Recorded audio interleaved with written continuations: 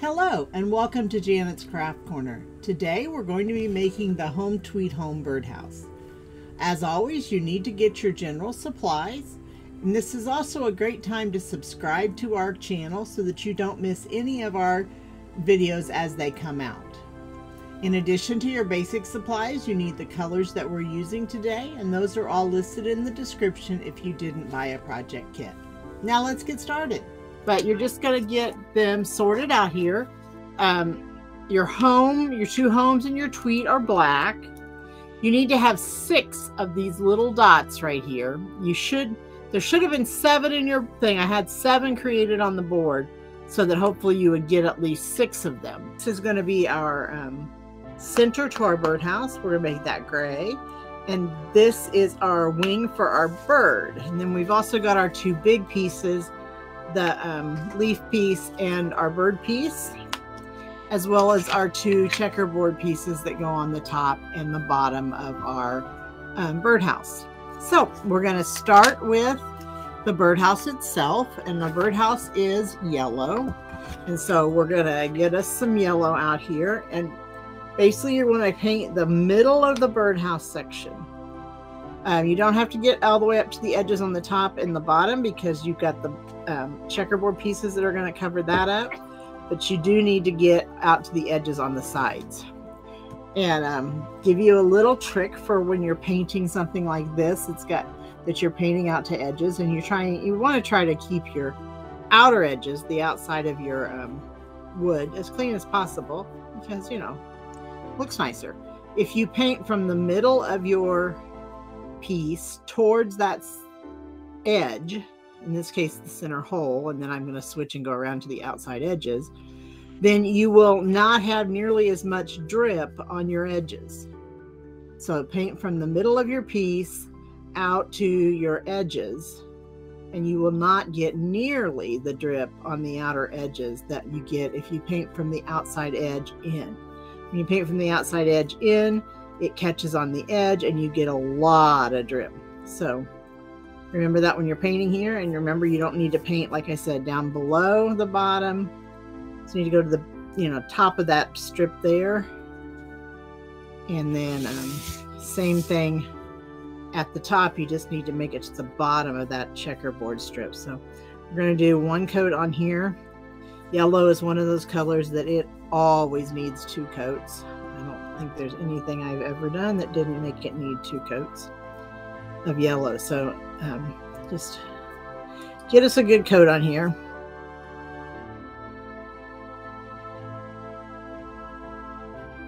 Okay, so there's our yellow, our first coat of yellow. And then we're going to not wash our brush off yet because we're going to do a second coat of that one. But while we're waiting here, we're going to switch over, and since the white will also definitely need 2 coats, we're going to do our white. For this, I use a very small, a small flat brush. Let's see, this is a number 8 brush. And basically, we're just going to do every other square. And you can decide whether you want white or black on your outside one. I think I'm going to do black on my outermost one. So I'm going to come to the second one and do white. And just very gently come along those edges. You do not want to use a thick brush that'll go all the way across here, because you have to worry about it spreading out and crossing one of your 2 edges. Whereas now, if it's spread, that just spreads out into the middle. And so we're going to get along that line, and then we're going to turn it over and go along this line. Sorry, I don't talk as much when I'm painting along lines because I have to concentrate. And I can't walk and chew gum at the same time. So definitely have to concentrate a little bit when I'm doing that. And we're just going to do every other one. And on these ones out here in the middle, you just need to make sure you go at least as far as the edge would be. You don't have to go all the way out to the outer edges, because that's just where that leaf and flower piece is going to go. So we don't have to go all the way out to that. We just have to go as far as the edge would be. So basically down as far as your cut, your line, the engraved mark for the line is. That's all the further down you have to go on those. And watch when you're coming around that corner up there. Remember, this is your black one or your off one here in the corner. So this is the next one that needs to be white. Don't skip one.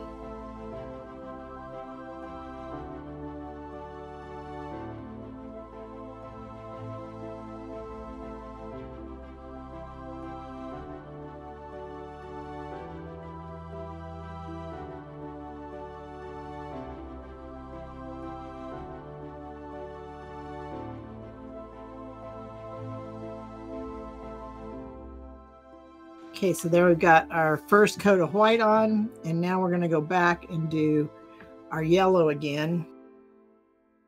So we're going to go back and put another coat on our yellow. And again, you know, remember to always come from the inside out to your edges. Makes it easier on you.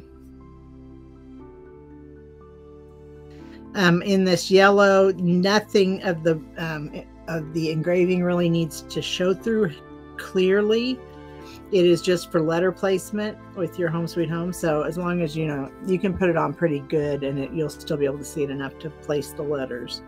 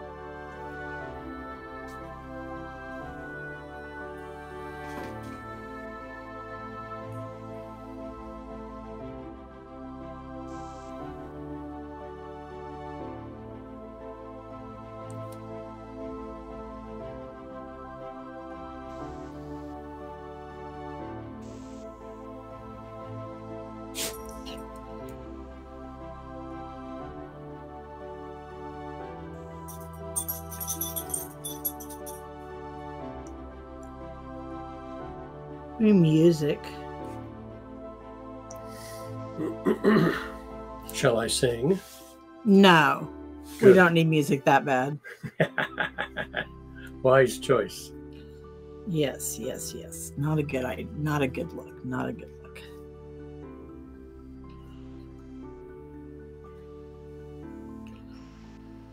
Guess I should say not a good sound.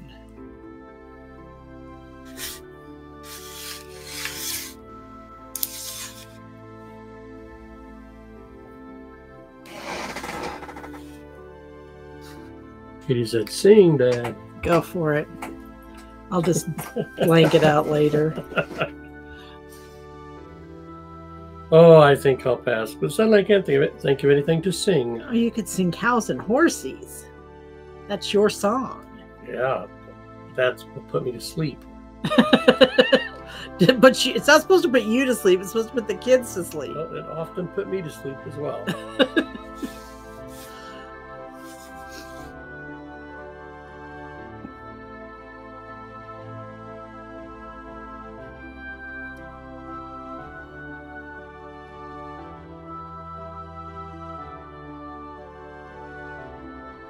Okay, so now we're done with our yellow brush so it can go in the water.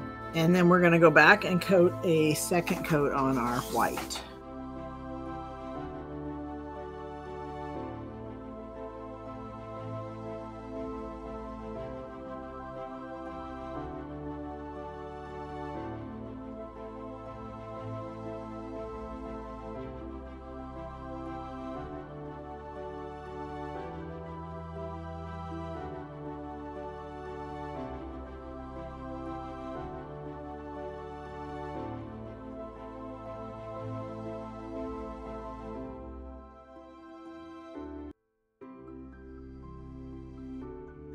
Looks like we're freezing up, but I'm going to go ahead and keep painting so I can hopefully get a good tape on Be Live and we can just post it, because at this point I don't know what else to do. I'm kind of going back and touching this white up again with a little bit of a third coat.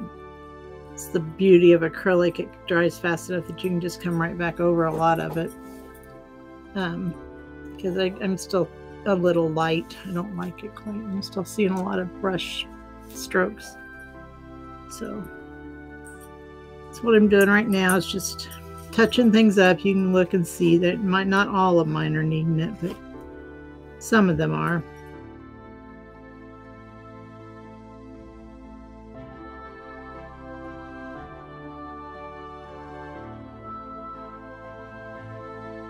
Okay, so that has all of my white done, so we'll do that over there. Okay, so then our next step is going to be, we're actually going to do our black next, because especially on this piece, it goes under pieces with glue. So I want to make sure. Normally I do my black at the very, very end, so I can touch up any edges that I might have messed up. But because it needs to dry enough to be glued, I'm going to go ahead and do it now. And again, I'm going to use a brush that's about that 8-inch, or that number 8. So we're going to start on the black. Again, we're going to do the same thing, just right along our little edges there. Make sure that we stay away from that edge a little bit so that it doesn't spread too much. It's always the challenge along these edges, where there's two colors that touch. Don't do a lot of pieces that have this kind of thing, because it makes for a challenge.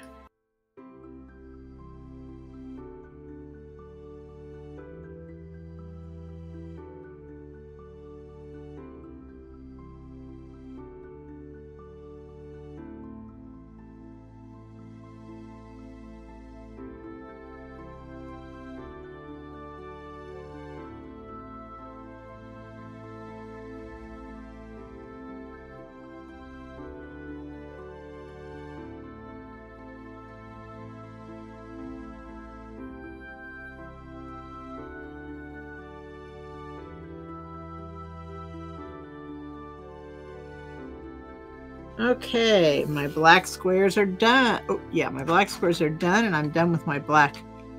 Oh, I didn't cut me any more of these. Done with my black brush. Now I'm going to go to black with a sponge, because all of my little letters are black. And as we've talked many times before this point, there's a corner there. It's so much easier to do the letters with the sponge. You don't get the little edges that have too much paint in the corners and stuff. You get really better coverage, so it really is a lot easier. It is hard to do like those checkerboard squares, because it's really hard with the sponge to keep it sharp, and you're going to see that here in a little bit, because the swirly piece needs a sharp piece of the sponge, but it's only a very small area, so that we can probably pull it off. I'm just amazed at how quickly letters paint with this method, and how sharply they paint. I mean, it covers so well. Okay, there's that done. Now this piece here is going to end up with something being glued on it, so I'm going to work on it next. So first of all, we're going to do our outside leaves, which are in the darker of the two greens that you have. For this, I'm again going to use a small to mid-sized brush. And we're just going to, this piece is two pieces. There's a circle in the middle that's pink, and the outside edges that are green. And it unfortunately didn't do a engrave there. So just kind of eyeball it. It's going to get this piece over the top of it, so it'll be fine. You shouldn't see that edge that you have to create there.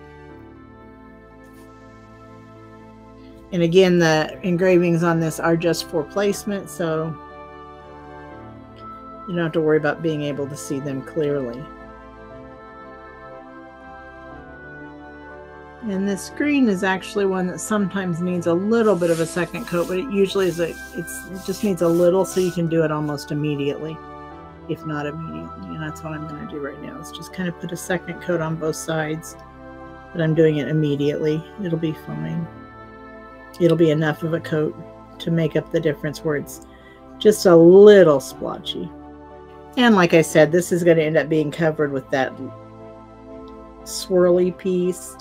So you're not going to see, this is going to be showing through the back. You're not going to see it a whole lot. We're going to do the lighter of our two pinks in the middle now. Okay, so get us a brush for that. And then again, we're just going to go right over it. I'm going to overlap just a little bit on that green that I just did. Not much, just enough to blend those two together a little bit. And paint our little circle. And again, you know, paint towards the outside of your edge so that you don't have to worry about your edges getting paint all over them. Okay, so there's that piece, and we can wash that brush out. And then the other pieces that still need to be done so that they can dry. We need to do the light blue, so the lighter of our two blues.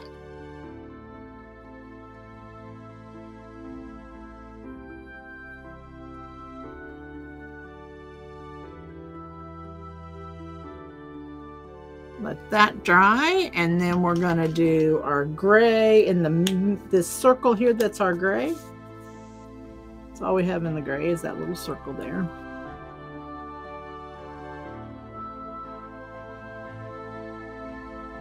Now then, back to using our wonderful little sponges, and I need to cut a new one up.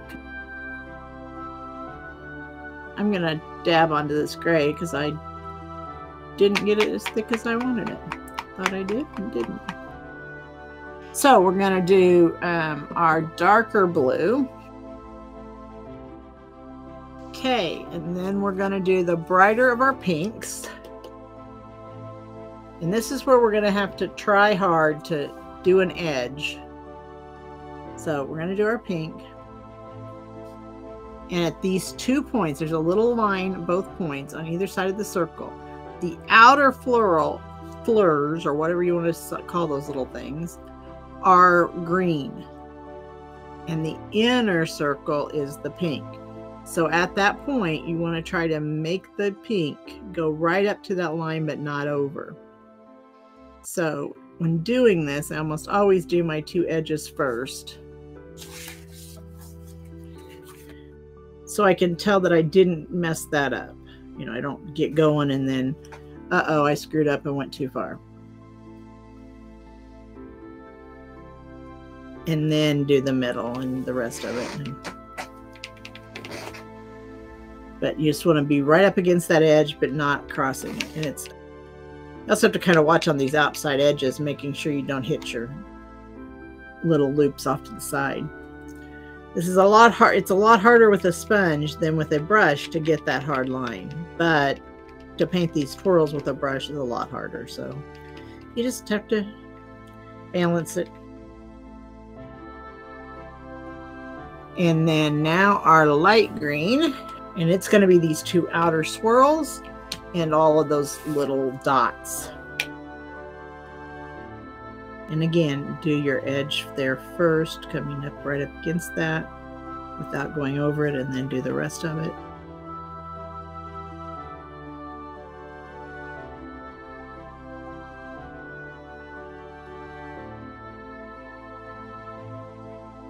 Okay, and now comes the fun part, the freehand stuff.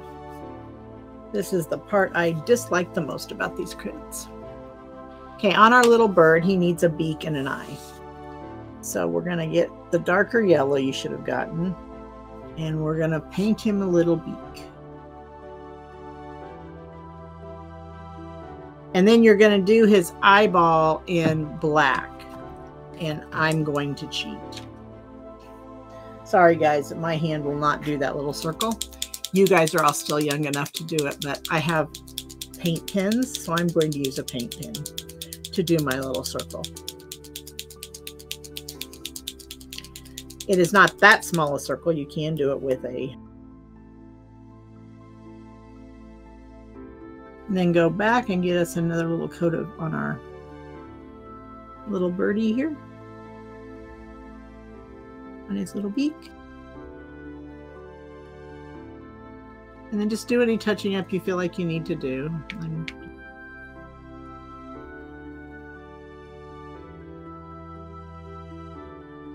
Okay, so now we're ready to start the fun of gluing. So we're going to start with our birdhouse, and we're going to drop our circle in the middle. It does not actually get glued.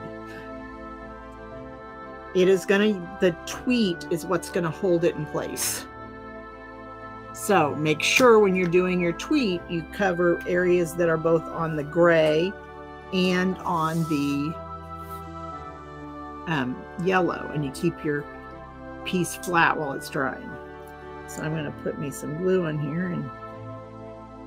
and put my T in place. You should still be able to faintly see your lines.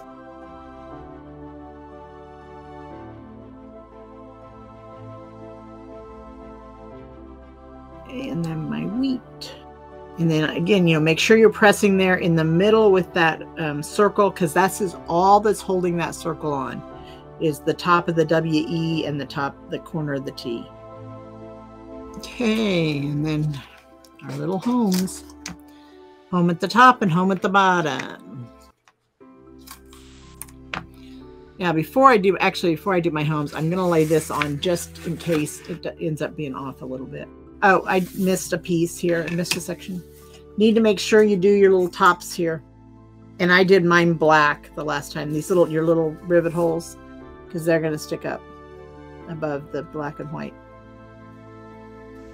But I did them black so they blend in pretty well.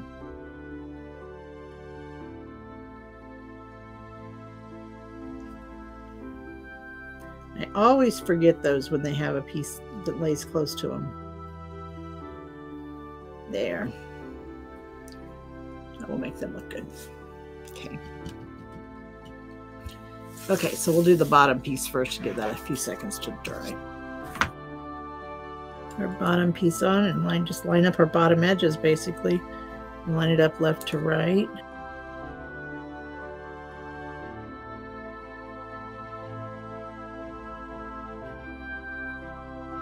And now this is where I keep my black around, because this didn't quite line up perfectly. It'll be okay because I can take my black and paint my edges.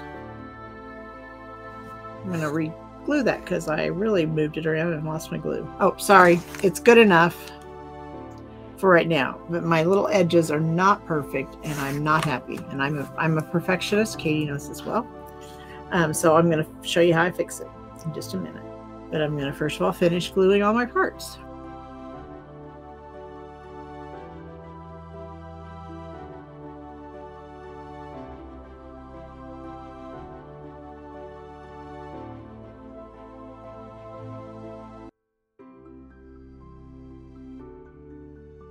Need to touch up that guy right there. Don't you love it? I look over and I'm like, I didn't get an edge. So we're fixing it.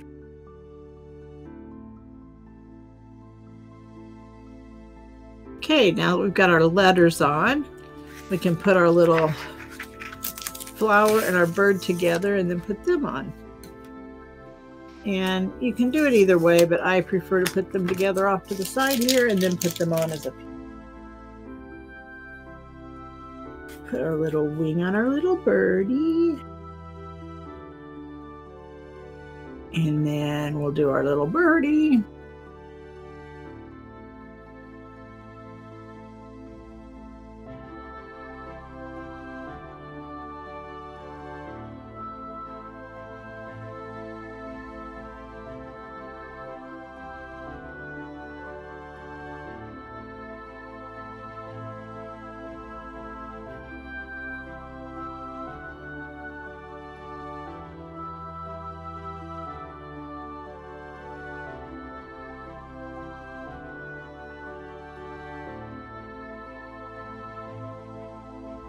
Now put our little swirl on to make our flower and leaves pattern. And your thing does only fit one way. Make sure you get it the right way. And then this is where your 6 dots go. You go out here on these edges, 3 on each side.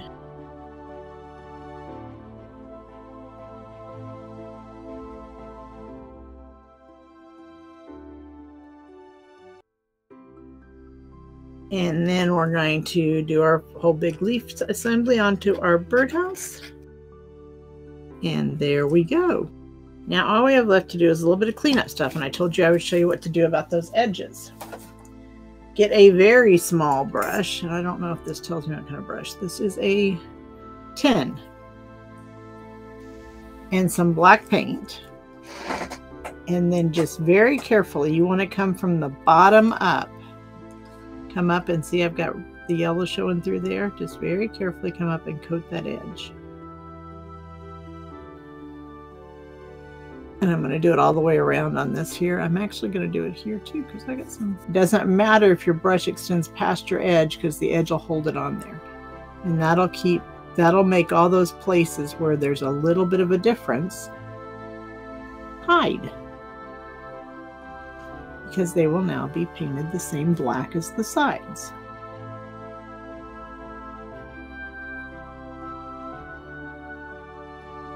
Obviously, you want to be very careful when doing this because you really don't want to have to repaint areas. But see here, I don't know if there's any way you can see that I've got an edge here that's where that didn't quite line up. And this way, I'm going to cover that edge with the black. And then nobody's going to be able to tell that that edge existed unless they look up real close. And if they get that close and look, well, hey, they deserve to see the error. Well, I'm not sure it's an error. Hopefully yours lined up a little better than mine did. The first time mine lined up perfectly, so the laser just must have been off a little bit this time. And you can do this all the way around. I'm actually doing mine all the way around because my yellow I wasn't very neat with. I'm not going to do it on the bottom. It doesn't need it.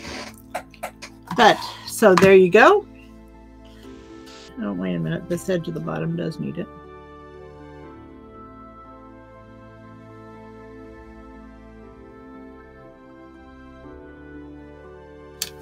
The bottom didn't need it, but the sides do. And that's how you get rid of those little places where it doesn't quite line up perfectly. And there you go. We've created a home tweed home birdhouse. All we need to do is add our twine, which I'm actually not going to do right now because I've got some wet paint up there. But you just add your twine in your loops and hang it wherever you want in your home. Hope you enjoyed it, and I'm glad that you joined us today. And hopefully we will see you again